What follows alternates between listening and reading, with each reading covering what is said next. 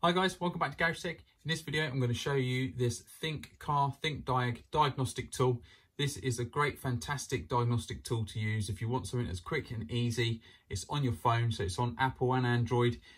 You download the software onto your phone, and what I think is really great about this tool is you don't particularly need a Wi-Fi connection or cellular data to actually use some of the functions on it. So once you've downloaded your software, and you can either download the whole package. If you go and check the ThinkDiag website, you can have a look on there, but you can either download absolutely everything, and then you've got every single manufacturer. There's everything on there, trust me. Or you can just download your individual manufacturer that you particularly want. So if you're working in BMW, for example, and you just want the BMW software, you can go and get that one, or you can purchase the whole suite of every single manufacturer.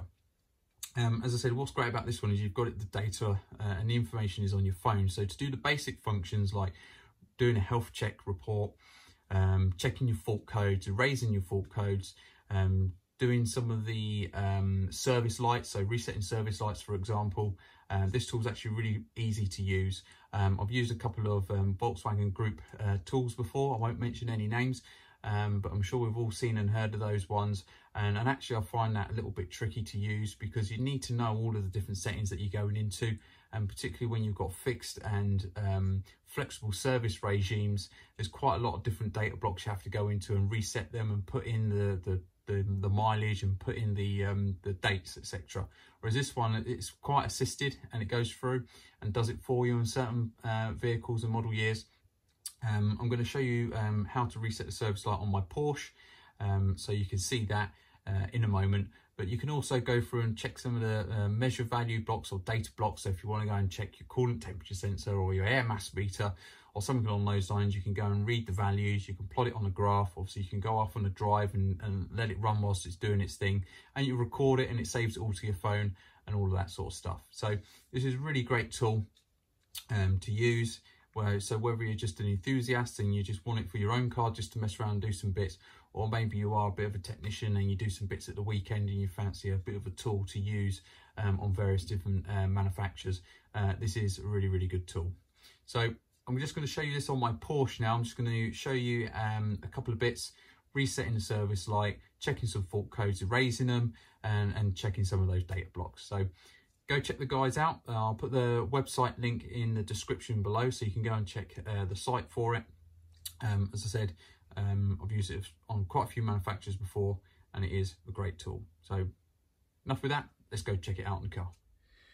Right, so first thing you need to do is find your diagnostic port and plug it in. So on this Porsche, it's up underneath the passenger footwell, so it's up underneath there. You can just sit there. Once that's in and it's in properly, the light on the bottom, there's this part here, lights up, and it's green. So then you know it's in the right position. Now, one thing that I have found on some of the on one of the Audis that I've used it on, the way that the trim is around with the diagnostic port meant I couldn't push it fully in. So that was a little bit of a challenge. So I had to take the actual plug out of the back of the trim and then plug it in. But on this Porsche, it works okay.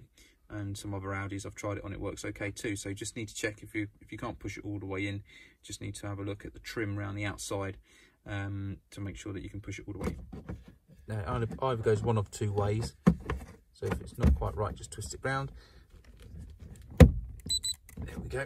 So that's in now. You see it's gone green, and then you just need to connect it to your phone. So load up the Thinkdiag app. And then obviously you create your account, etc. And then for this, then I'm going to go to system diagnosis. But before I do that, obviously you need to make sure that your ignition is turned on. So ignition's on. You can see I've got a service light on. Once I'm in now, I'm just going to go to all system diagnosis and then vehicle scan. So you hear it bleeping. Now see it's flashing. Once that's happening, you can see this.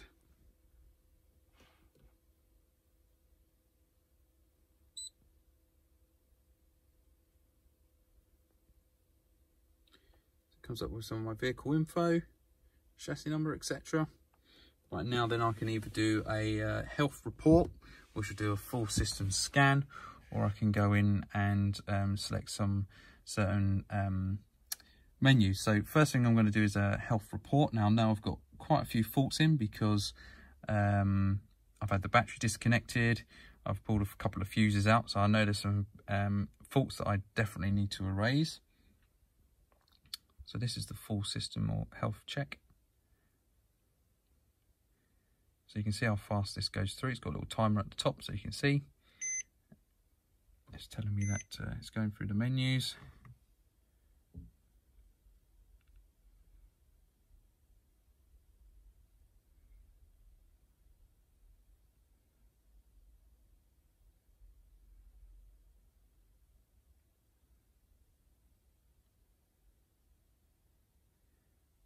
So there we go, it's done a full system scan in about 30 seconds. You can see I've got quite a number of faults in there. As I said, I know I've got quite a few faults in here because, as I said, I've had a couple of fuses pulled out and bits and pieces. So for example, if we go into my engine, I can then go read fault code. And you can see, yep, fuel pump, because I had the fuel pump and the ignition coils disconnected. So what I can do then is erase those. So if I go back and go clear fault codes, confirm, and then I can confirm that. There we go, and then I can read fault code again. No DTCs. So that's the engine cleared. Next, what I want to show you now is resetting the service light. As I said to you before, I've got a service light on. Now I've got a load of other faults in there which I know, so I'll come back and clear those later, or I can hit at the bottom there, clear DTCs. So if I hit that, I want to clear the whole memory, and it will run through.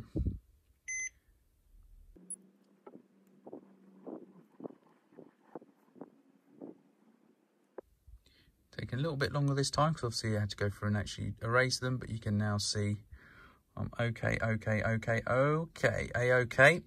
you hit down the little arrow there, you can do a fault report and you can do a rescan, but that's it.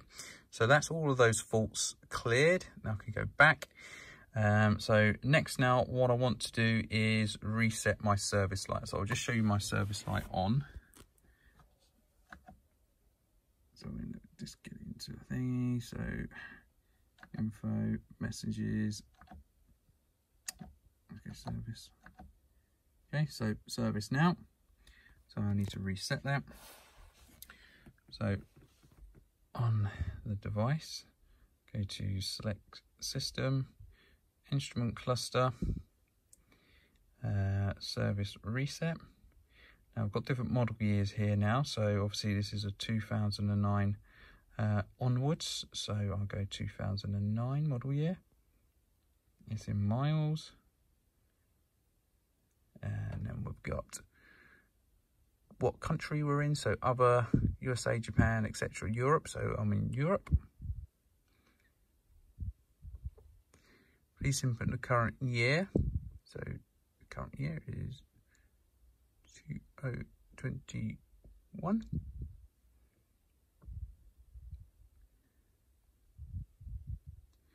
Current month, so we're now in May.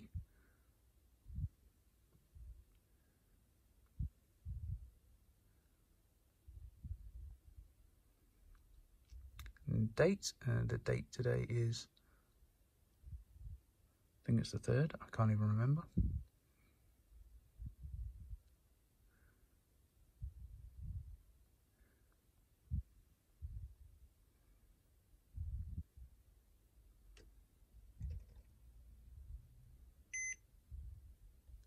So it's now done something because it all flicked up. So now if we go to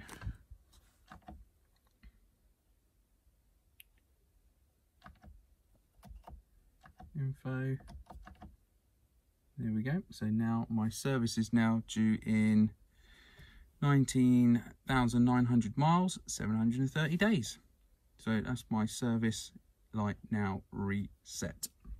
Okay, so if I just go back from there, it's also reset my clock. which is a bit annoying. But hey ho, that's that all done. So obviously on here now it says confirm it's done successfully. So confirm. I'm just going to check any fault codes. No DTCs. Some of the other bits and pieces you can do, you can go to maintenance function, and then you can go into these. If you had brake calipers, they had to rewind to do some brakes on the rear, obviously with electronic handbrakes. You've got EGR, you've got tyre pressure sensors, DPF stuff here. So I haven't had a chance to use any of these ones yet, but as you can kind of see, there's loads of different kind of functions that you can use. If you go to OBD functions, it does a scan again.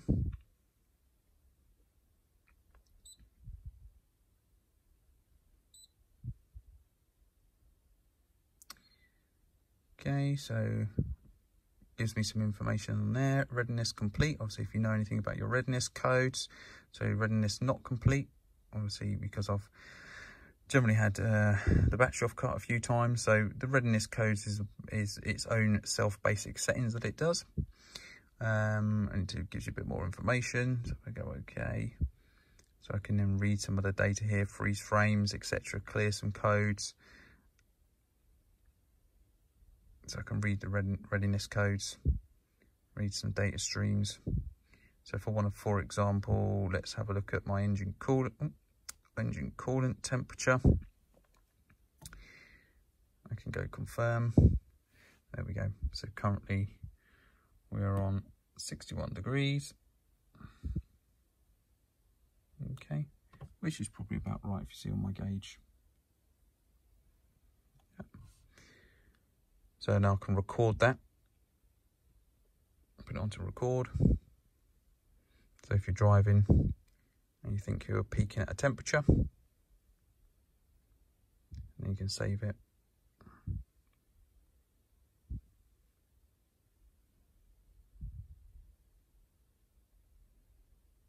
Yeah, so I saved that. So I can go back and search for that later. What else have we got then? So let's go back. So you got your short trim, fuel trim, bank 1 and bank 2. If you know what this is, it's about your lambda probes. So it gives you some information here. Obviously I need my engine running for this really. So you can give you your fuel trim readings, engine RPM, vehicle speed, intake air temperature. See if we've got anything for that. So it's quite hot, isn't it? 69 degrees. Obviously my car's been sat now, turned off for some time. So you generally find that will increase. But it's a good one to look at if you're doing any modifications to the intake system. So you can check, see if it's made any difference. You've got airflow rate, mass meter. Obviously I'm not going to read anything on there. Oxygen sensor. Fuel rail pressure. Sorry, phone's slipping up my hand. So we're in kilopascals there. So it's just going to give you a flat line on the graph.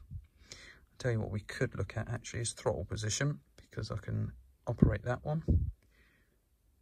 Let's find that one. Relative throttle position. Okay, so down the bottom here as well, we've got absolute throttle position, different throttle positions, because typically your accelerator pedal sensor has 2 sensors within it.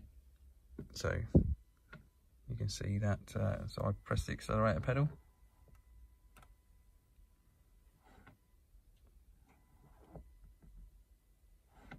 That's working.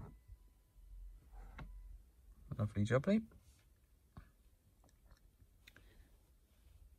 Oh, let me just go back on that, because we should be able to see that graph thing, shouldn't we? There we go. So as I press the accelerator pedal, you can see the graphs going up and down. And every time I kind of give it a little bit of a pause, it kind of puts that little dot on there.